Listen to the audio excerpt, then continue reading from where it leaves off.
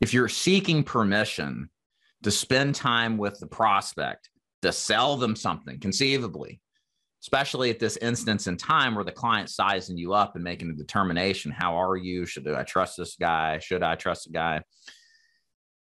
If you're asking a question where the answer could be a no, this is the point if this is new to you. When you ask questions, and we're brought up from a young age to be permission-based, and that's how my mom taught me to be. I'm glad I did it this way. I still am this way. We all want to be civil with each other, right? But the problem is in a sales situation, we have to deal with the reality that the reaction always is people don't want to be sold.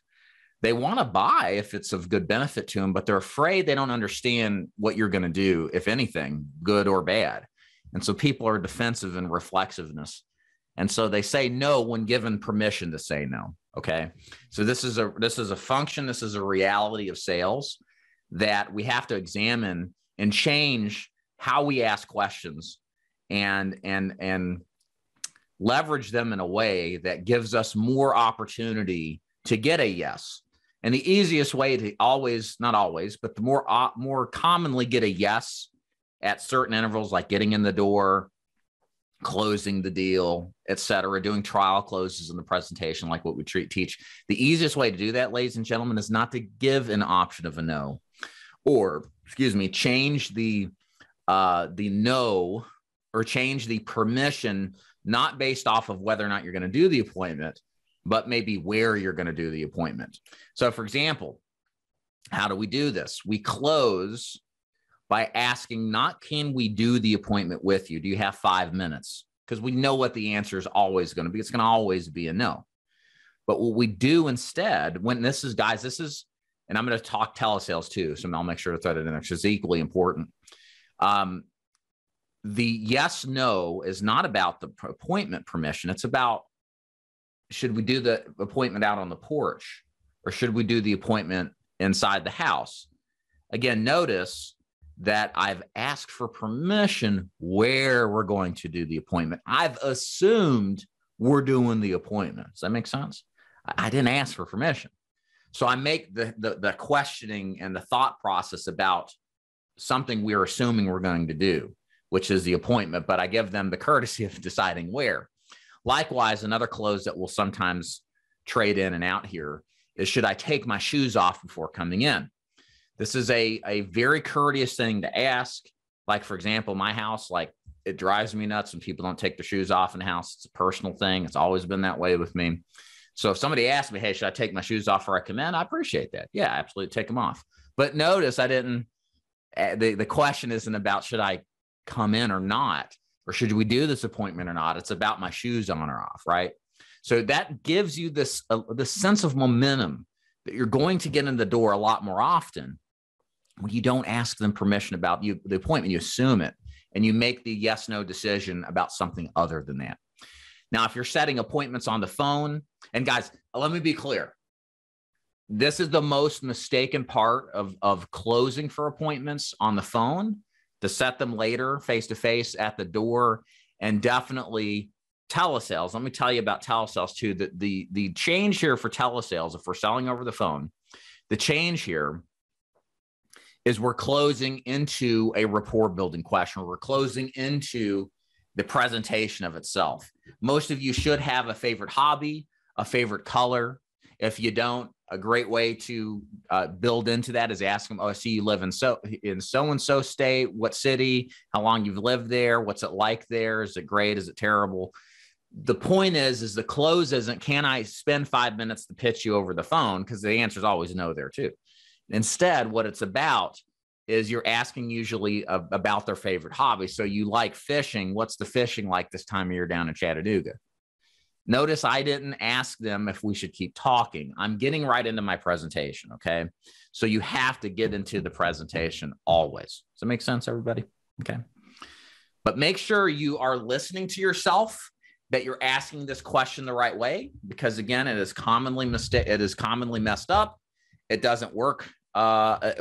This script won't work nearly as effective if you close on a permission basis about doing the appointment. Does that make sense?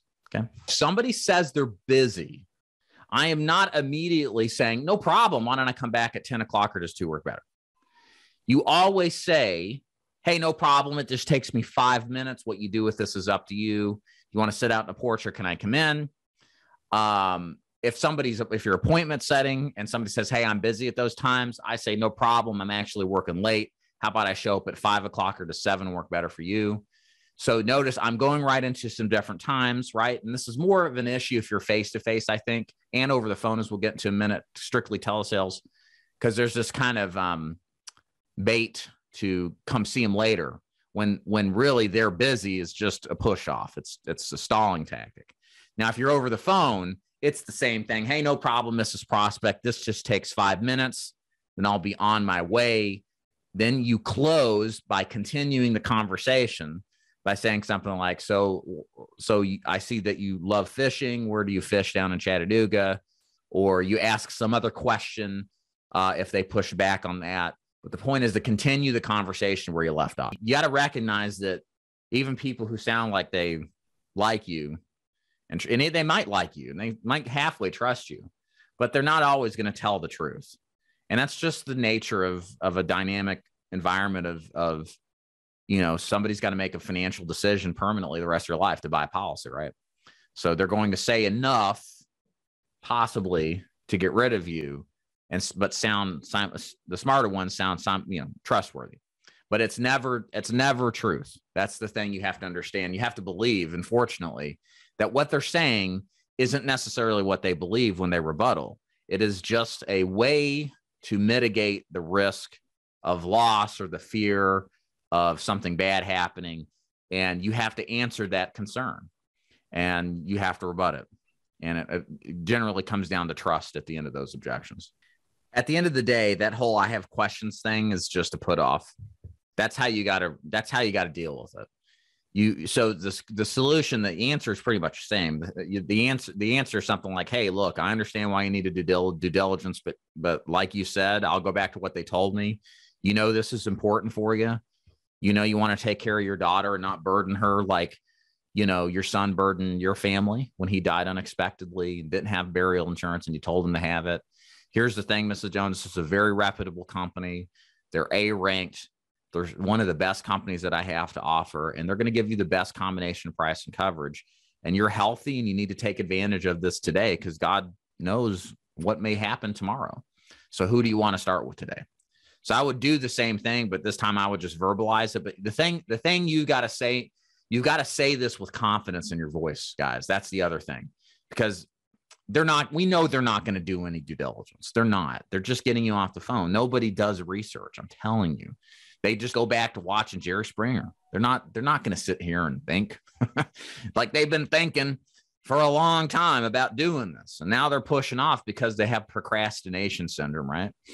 So people are going to buy based off of how they perceive you. And when you say that rebuttal, you got to sound confident and you got to sound authoritative in it. So practicing how you sound, and this is, again, it's important face to face, but certainly over the phone, because you get a lot of this kind of stalling stuff at the close sometimes.